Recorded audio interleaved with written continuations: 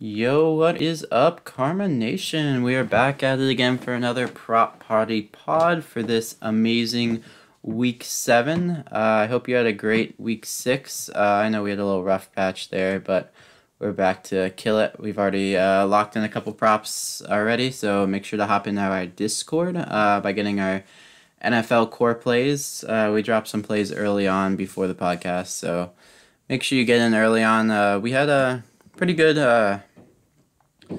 Giants Eagles game. I hit a 2 for 3, and I dropped a couple Prize Picks plays that hit. So yeah, we'll be breaking down this weekend's Monkey Knife Fight Online and Prize Picks Online slate. Make sure you use promo code Karma. I'm here with my boy Ethan as always. How's your morning going? Morning's great. It's Ohio State football day. We're back. Big Ten football is back today. So let's get it. But no, outside of that, Joey, everything's going great. Congrats on your 2-for-3 win on Thursday. I know we're due for a big week after we've gotten screwed over by some injuries lately and some fumbles. So, and weather, everything that could go wrong has gone wrong for us these last 2 weeks. But we started off the year strong, hit a rough patch, but we're going to be back at it. My free Twitter prize pick play that I posted on DFS Karma on Twitter, it's free. Evan Ingram over, that hit easily. So make sure you follow our Twitter page. Make sure you're in Discord. We do about free stuff all the time. So come check us out. Why not? So I'm ready to get after it. We dropped a big play last night, or yesterday afternoon. And this is why you need to be in Discord, to be honest with you. So in what game is it, Joey? New Orleans Saints game. Yeah, it was the early shootout though we got. Yeah, Sanders ruled out yesterday afternoon. Michael Thomas ruled out yesterday afternoon. We got Kamara over 6.5 receptions paired with Adams over 85.5 yards. That's our kind of big play for the week. We dropped it in Discord. Obviously, it's changed a lot now. Oh yeah. Because Kamara should not be that low in reception since he'll be kind of the main ball hog there. But we'll talk more about Kamara later. So yeah, he's due for a big game. Adams is due for a big game. I'm sure we're gonna get angry Rodgers after he just got destroyed by Tampa. Yeah. So I'm excited for that one to hit. But knowing our luck these last 2 weeks, it's probably someone's gonna be hurt. Yes, someone's gonna get hurt or something. Yeah. But yeah, make sure you check out our projections portal as well. It's free on the website. Just go to dfskarma.com and then go to the NFL tab and you'll find projections portal. Sam does all those either Thursday or Friday night, depending on injuries and COVID and everything. He's been having to reset everything every day just because of injuries, so much COVID. The whole Raiders line got O-line got it, and I think they move the Raiders game to Sunday night. Yeah, well, no, it got moved from Sunday night to Sunday afternoon. But if they have more positive tests, it will be removed again to Monday or Tuesday.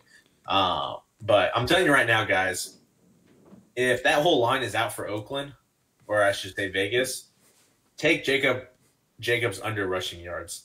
Tampa's got the best rush defense in the league.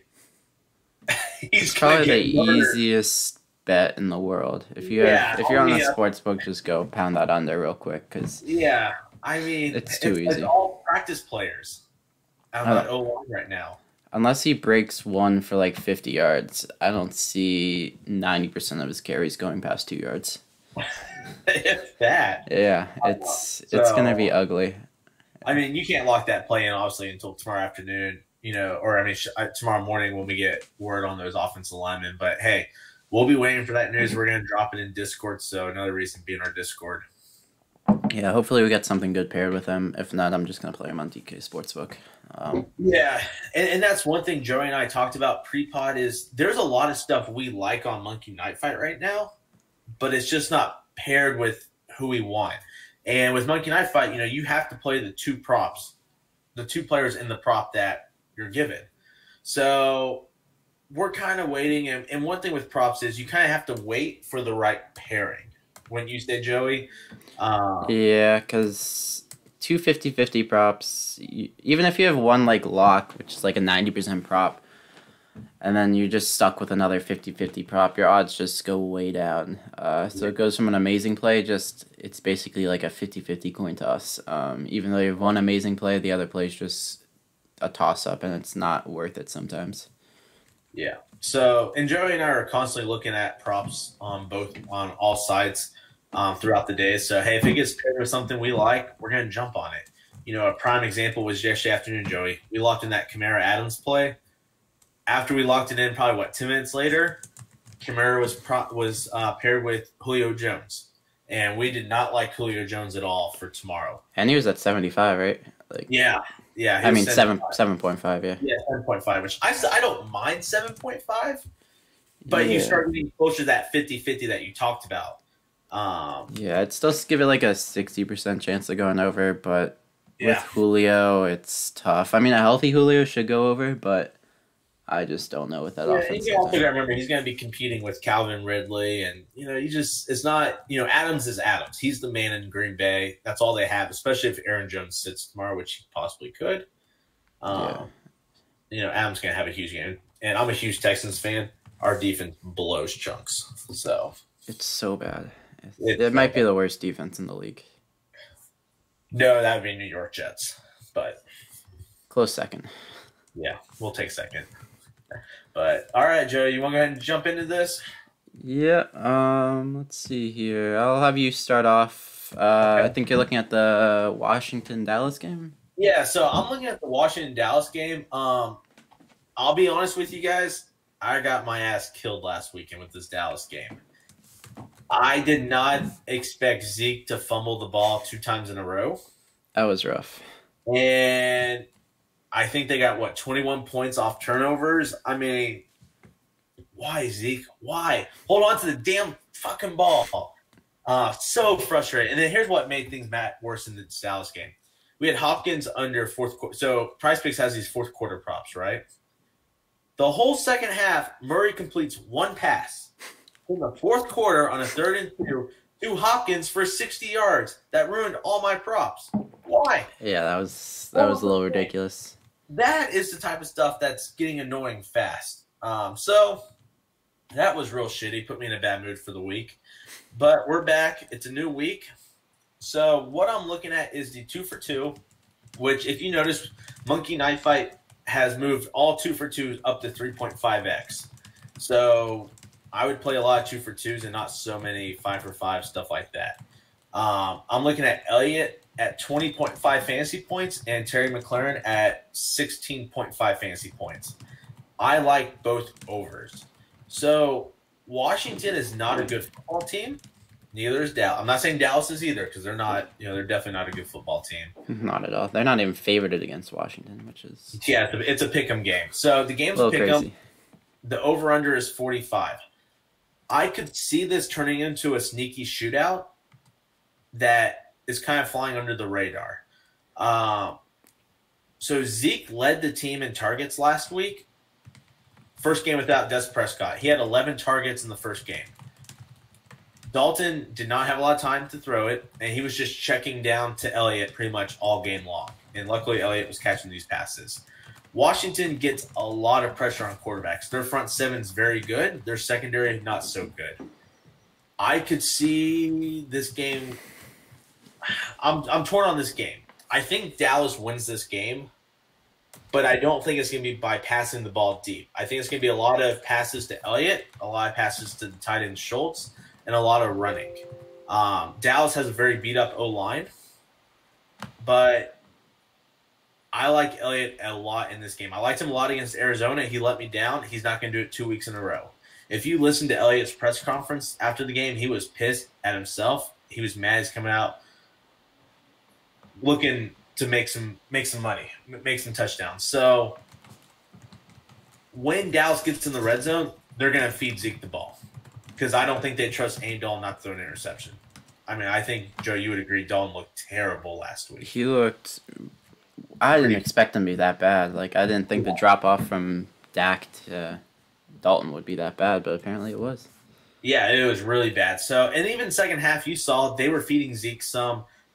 their game plan is to feed Zeke. He is their best offensive weapon. He's their best player right now. You have to give Zeke. So either way, however the game script goes, I think Zeke can go over. If they're winning, guess what? They're going to feed Zeke the ball. And if they're winning, it's probably because of him getting those touchdowns. If they're trailing, guess who's probably going to catch the passes? Zeke. So I like Zeke over 20.5.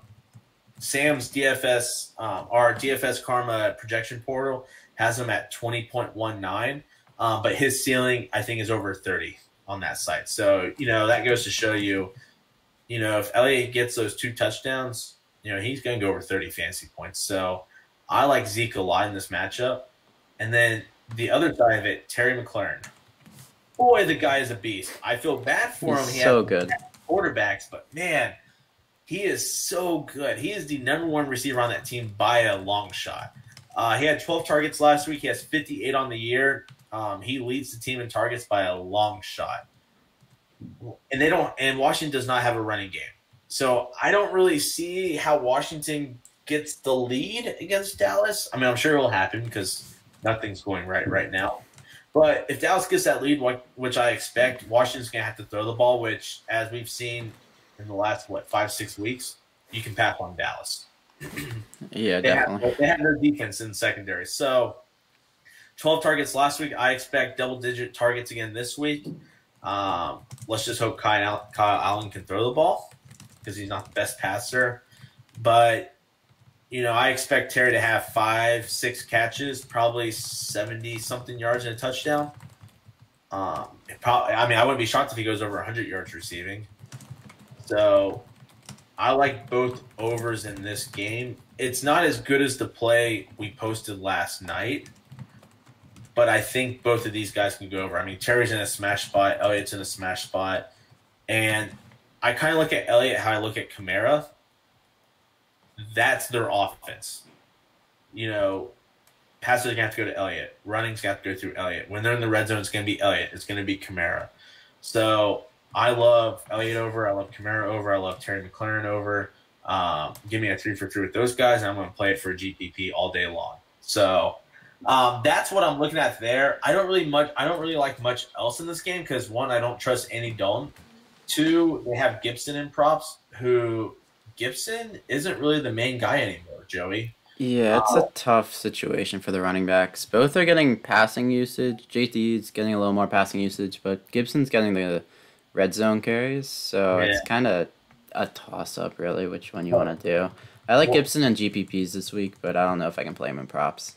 Yeah, and they're playing pretty much – the backfield's 50-50 pretty much. I mean, JD's playing slightly more than Gibson for some reason because I think Gibson doesn't look that bad, and we already know what JD can do. He's been in the league for a little while. But outside of the Elliott, Terry, those 2 guys, I don't really trust anybody else in this game just because – I don't trust Andy Dalton throwing the ball. I don't trust Allen to throw the ball, except to Terry. So that's all I'm playing in this Dallas-Washington game. Joey, what do you got? So I'm looking at the Bills-Jets game. It should be – I don't even know what the line is on that one because it's gonna be rough for the Jets. The Bills have been playing amazing. Probably 10 or something, I would think. Yeah, let's see here real quick. 10.5. Yeah. 10.5 with a 46 total. So Bill 46-0? Yeah, there's a chance. 35-0, and then the garbage time touchdown for the Jets. But so a play I'm looking at, I'm a little concerned about it, but as long as Crowder is healthy, I know he's been limited. As long as he plays, this should hit pretty easily. Diggs over 79.5 receiving yards and Crowder over 4.5 receptions. Diggs, of course, the Bills will be without John Brown if you didn't get that injury news. And Diggs will just dominate without John Brown. We saw one game earlier on in the season, I think 2 weeks ago, without John Brown, and Diggs had 16 targets, 10 receptions for 100 yards in that Tuesday night game against the Titans, who have a decent defense. I mean, not the best, but not the complete worst like the Jets. Jets are giving up the 10th most passing yards in the league, which I'm sure that's more game script oriented. If they were in close games, I'm sure they'd give up like the third or fourth most passing yards, but people start running on them after they get a big lead. So Diggs could go over. You want Diggs over by the third quarter, I would say. Towards the end of the third quarter, if you don't have Diggs over, or you want him within like one catch, so like maybe like 70 yards, him being at. But that's my only concern with it. Game script. We know Crowder's gonna get amazing game script, and he is just 3 straight games with 7 receptions, leading the team in targets. Huge target share. Bills struggle in the slot, and they struggled in garbage time too. I've seen second half really. I think I looked it up last week. They're giving up. I think they have like they're plus 35 point differential in the first half, but like minus 35 or 40 in the second half. Not including that KC game because it's Kansas City, so of course they're gonna lose that. And it was all rainy, and so it's a tough game to measure up compared to all the other games this season. But yeah, Crowder should end up with 5 catches in the second half, really. So I don't really care what he does in the first half. If he gets like 2 or 3 in the first half, I'm happy because I know he's gonna get 4 or 5 in the second half during garbage time. We could see him get 3 or 4 on the final drive of the game. And I think, is Sam Darnold healthy enough? That's another concern. But the low ADOT for Crowder, if Darnold's not fully healthy, we could see a lot of slants or drag routes to Crowder from the slot, which, I mean, we just need receptions. We don't care about yards. So if he has 5 catches for 10 yards, 15 yards, who cares? Yeah. But yeah, we should see a large target share from Crowder again this game, and Diggs, of course. His ceiling's probably 150 yards. I guess he could get 50 yards on one play. I do not trust the Jets defense at all. All their corners are graded just poorly on PFF.com. They're one of the worst in the league. They're giving up a high yards per route run. And I think he's going to be lined up against Desir most of the game, but Diggs goes all over the place, which Desir's the best cornerback according to PFF grade-wise. So when he moves around, he's going to get even worse cornerbacks. So, I mean, I just expect Diggs to just dominate this game. If he goes under just because Josh Allen ended up throwing 150 yards and they were committed to the run again, which with Zach Moss back, they could. But I just love both these 2 ceilings. They could easily go for... Diggs easily could go over for 100-plus yards. Crowder, 8-9 receptions pretty easily just because that's probably going to be their only offense. I think Tre'Davious White is questionable, so if White's playing, expect Perriman just to be completely shut down and expect dump-offs to whoever their running back is now. I know Frank Gore's not going to get him. Perrine, yeah. So expect some dump-offs to Perrine, expect some quick out routes to Crowder just to get any offense going, but I'm expecting the Bills to dominate this game pretty easily. Nothing. I mean, I might take their 10. I don't like taking double-digit spreads, but I might just have to take it. And fun fact, guys, I told Joey this pre-pod, Jets haven't covered a game all year. So. And if I bet on the Bills, they'll probably cover. The Jets will probably get their first cover of the year. They're so bad. they're just embarrassing. They got to trade for Fitz again and get Fitz back there so they can. Well, when you're starting running backs, Gore, who's 40 years old. Yeah, no teams just when they ever sign Gore, just don't get their running back. Whoever team scores on, it's just. And I don't even think Darnold's that bad. It's just he has 0 playmakers around him. I mean that. Yeah, Darnold's good. He's young too. He's younger than Joe Burrow. Yeah, I mean, and I know people want to give up on him, and I know there's a lot of talk. Oh, Trevor Lawrence, Jets, Trevor Lawrence this, but I don't even think Trevor Lawrence could succeed in this offense until they get some receivers, some running backs, O-linemen. I mean, this Jets team all around is just awful. Yeah, I was listening to a podcast, one of the Barstool podcasts, and Primetime was on, and he said that he should pull like an Elway or Eli and just not sign with the Jets if the Jets get the first pick. Because it's a bad organization. I hope Darnold gets traded and gets to a good organization because he could be good. Yeah. But he's just in a bad spot. Just trade him one of the teams like the Saints or the Bucks, who are about to lose their quarterback in 1 or 2 years, and I'm Yeah. sure he can succeed. Yeah. Probably could. Yeah, So, but and they'll that's have one pick this year. So trade back, get 4 or 5 draft picks, and draft some fucking receivers. yeah. You could. It's a good draft for receivers and tight ends. You can get the good tight end, good receivers. Maybe get some O linemen for the Jets, and Darnold can succeed for Yeah. sure. It's just a bad spot for him. There's no way he can succeed. Yeah. Maybe even trading to Washington, I'm sure he could have success. Yeah. Yeah, it's a bad situation for Darnold, and there's just nothing you can do about it. Yeah, it's just some of these organizations just suck, and they're just never gonna get better. Yeah. Yeah. All right, so let's move on to Prize Picks, unless you have anything else. No, I love. So usually I like the Monkey Knife Fight board better than the Price Picks board, but today I love the Price Picks board better than Monkey Knife Fight. Yeah, I love it a lot. I love just pairing whoever I want, and not have to deal with Monkey Knife Fights pairings. Yeah, there's like 10 plays I love on Price Picks. I'm not gonna give you all 10, but That's not nice. there's a lot of plays on here I love. So I mean, you have Elliott at 20.5, same as Monkey Knife Fight. You know what to do there. Yeah, you can get Terry and Scary Terry and Elliott. Terry's 16 compared to 16 and a half. So Yeah, if you can only play Prize Picks, then you can head over here. Yeah. There's definitely a lot of good plays on the board. Yeah, here. let's talk about. Who do we want to talk about? Like Mustache Man over here, Gio Bernard.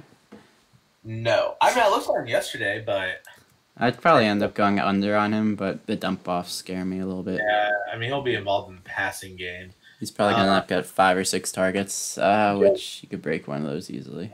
Let's talk about one guy. How about this? Chase Claypool. Guy's been on fire. He has Deontay Johnson's back, right? He's back though. So what would that do to Claypool? I mean, surely they still play Claypool, right? Yeah. So the issue is James Washington's been really good too. So it's gonna be a tough situation because they got. I mean, Juju will still get his role because he's in the slot. But you're stuck with 3 outside guys. I mean, Deontay Johnson's not gonna lose his spot at all. So I'm expecting a little share from Chase Claypool and James Washington. Just because it seems like Claypool's been amazing, obviously, but Washington's earned a spot as well. And I'm not expecting a full workload again from Claypool, but it's all real speculation. It's tough to really tell. That play. Yeah, I mean, Claypool makes a great ceiling GPP play, but those are tough to do for props. It's just one of those. Yeah. There's some players you just can't play props for, and he's going to be one of them this week.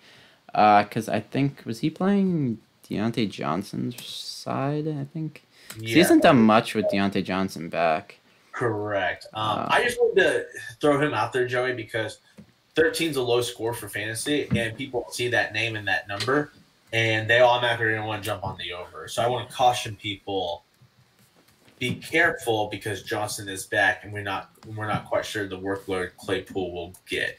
Yeah, I mean, they're manufacturing touches for him, which makes it seem like he's going to be still involved. He was a yard away from scoring 2 touchdowns. I know he had a rushing touchdown both the last 2 games.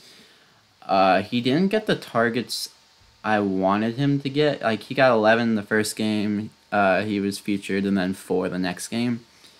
But he's getting touches inside the 5, which gets his touchdown upside way higher, but I'm not sure if he's going to get those still. I wonder what his touchdown prop is on DK Sportsbook, because, I mean, I'm sure some people are like, oh yeah, he'll get a touchdown, and then he'll go over. Yeah.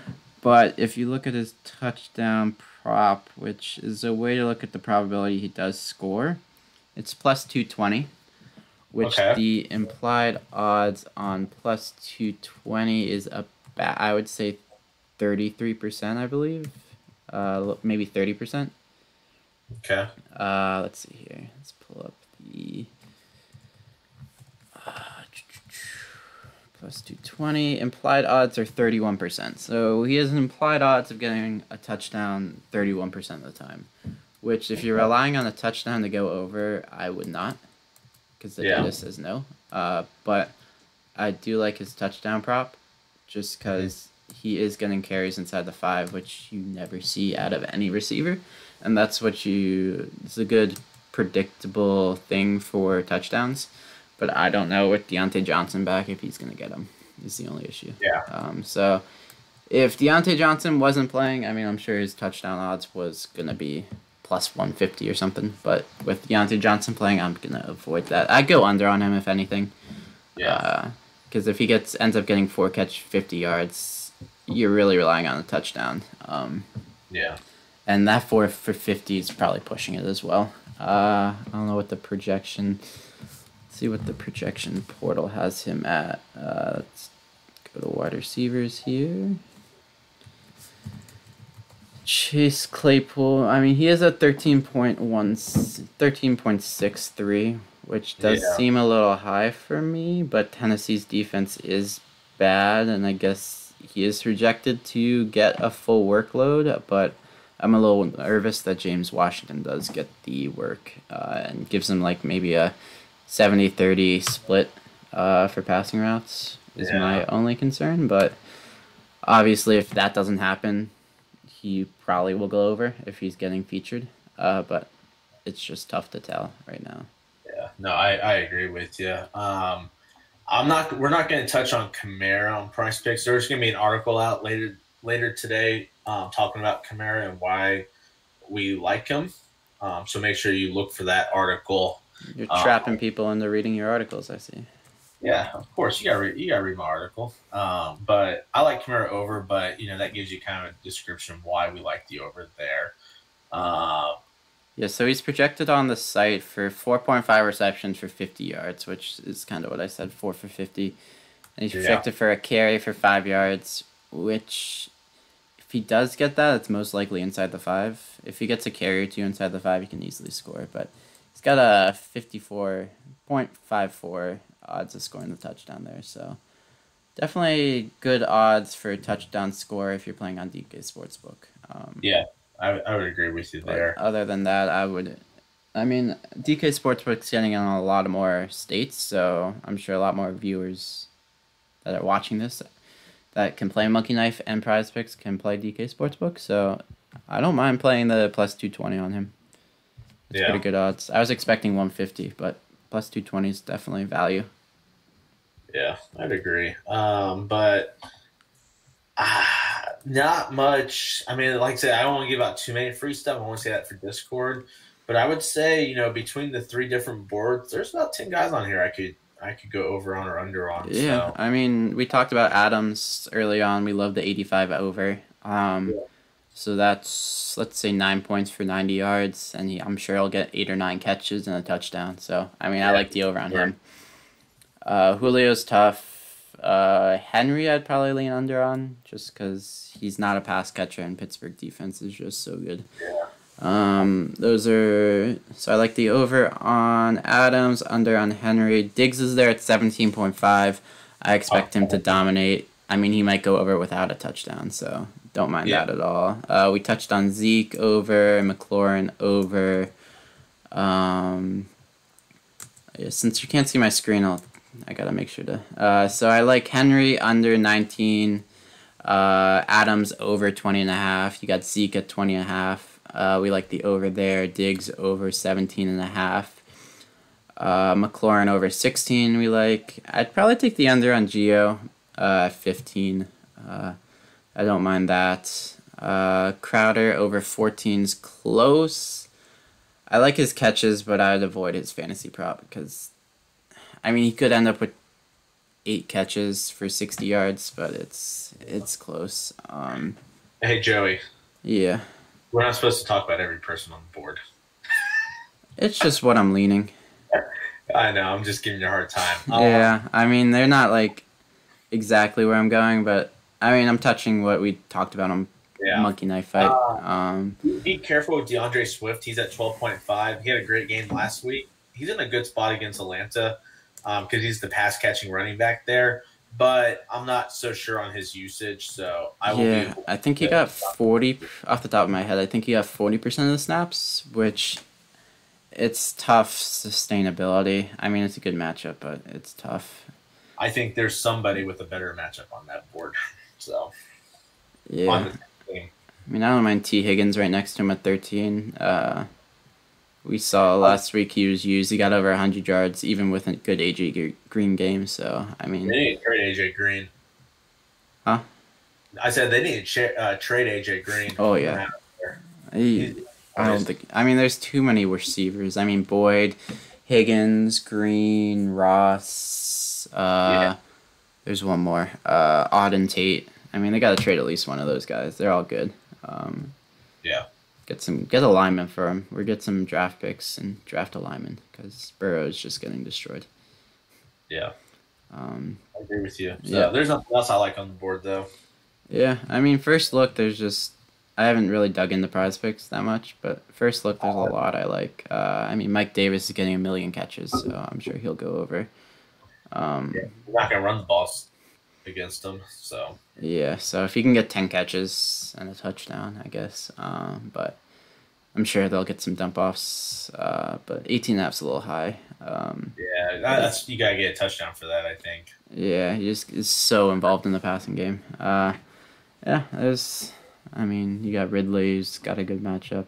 CMC should be back soon. I think week 9 he's expected back. He was expected back a little earlier, but I don't think they wanted to rush him. Sorry, I love CMC.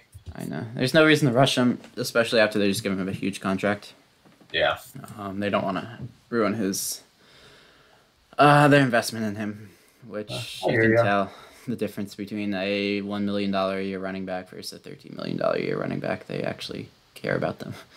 Yeah. It's all about money. And then, there's some quarterbacks. I won't touch on them, but there's some quarterbacks I like in really good matchups.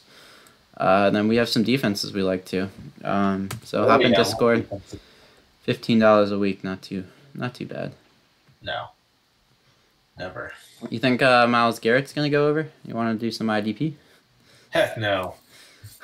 Hate that stuff. I don't know why they post that stuff. That's so unpredictable. I wonder if people actually play him. I mean, I could see Myles Garrett actually destroying this game. I know he's tried playing. I mean, he's lost every time. Yeah, I don't even know what the scoring on it is. 1 point per tackle, 1 point per sack, or some 2 points per sack. Do you get credit for the tackle and the sack, I guess? So I could see Myles Garrett getting 2 or 3 sacks this game. Let's see here. It's 1 point per sack, 2 for a pick, 2 for a fumble recovery. Oh, they got rid of tackles. No, this is I don't think they have scoring for the IDP. So that's just. Oh yeah. That's the defense special team scoring chart. So I'm not sure where the. It must be an normal NFL. Yeah, here's normal NFL. 1 point per tackle, 2 points per sack, 2 points for interception, 2 points for fumbles. Recoveries, not forced fumbles. You get nothing for forced fumbles. And then the touchdowns, obviously 6. So I don't know if you get 3 points per sack because it counts as a tackle too. Yeah, I don't know. And they count assisted tackles as a tackle too. So. Oh, yeah. I mean, it could be. If I had the time to look into it, I just don't feel like looking into it. But I'm not looking into it. I guess you can do linebackers against a team who's going to run a lot because I'm sure they'll get a lot of tackles. And then, I mean, you can't really play cornerbacks or secondary just because you're really projecting a pick or not, which you could just end up going under. Or if the guy's going to get targeted a lot, you can maybe go over because he's going to get the tackles off the catches. Yeah. But who knows? Who knows? I haven't really looked into it at all. Then we got some good kickers. So yeah, there's some. I like prize picks this week. I might go heavy on prize picks and light on Monkey Knife. Well, I already went heavy on one play, so yeah. I just went like 5 plays worth of money onto that. So I might just play 1 or 2 plays on. I might just play maybe 1 or 2 more plays from prize Monkey Knife Fight and play like 5 or 6 from prize picks this week. Yeah. But yeah, looks like a pretty good week. Yeah, we'll bounce back this week. I know it. Yeah, we don't go that long without bad week. I think our worst losing streak's 2 weeks. So Yeah. So I was looking back at last year. We went. I think we only had 4 losing weeks, and only one of them, and 2 of the 4 came back to back. So, I'm personally my plays. I know I'm 4-2 for the week. I mean for the year. So started off the year 4-0 for profit, and last 2 weeks I've kind of said, Yeah. not by on purpose or anything, but injuries and fumbles and weather. Yeah. And just I mean, completely. But 2 weeks ago we had a really good week on Sunday, and then we just went ham on that second half in the Vikings game. yeah, Because Madison went for 100 yards rushing, and all we needed was 50 yards to nail a 2 for 2, a 3 for 3, a 5 for 5. The only thing that missed was Cook's part. So that was just unlucky. So technically, we should have had a good week besides that injury. But I agree. and then the Keenan Allen injury the next day. And then you killed the Buffalo. I don't think was that last. Yeah, that was a week. Yeah, we had a decent week 2 weeks ago.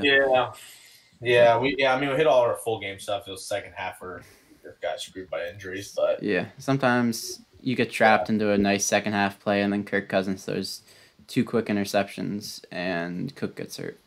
yeah. So game script can be flipped like really quickly, but it's not common. You just get unlucky with that. But there's no locks in fantasy sports. You could have a 99.9% chance hitting, and it still misses just because an injury or anything like a Miles Sanders 75-yard rushing touchdown. So, yeah, it happens. But yeah, that's why you don't play too much money on a prop, unless you know the risk involved. If you're willing to risk $100 on a prop when you normally play only $20 on a prop, just know you could still get screwed. Yeah. Bankroll management. I All right. agree. That's it for me today. You got anything else? I got nothing else. Just join our Discord. Come talk some football with us. Come tilt some football with us. We're gonna have a grand old party tomorrow. Join us. Yeah. All right. See you next week. See ya. Go Bucks.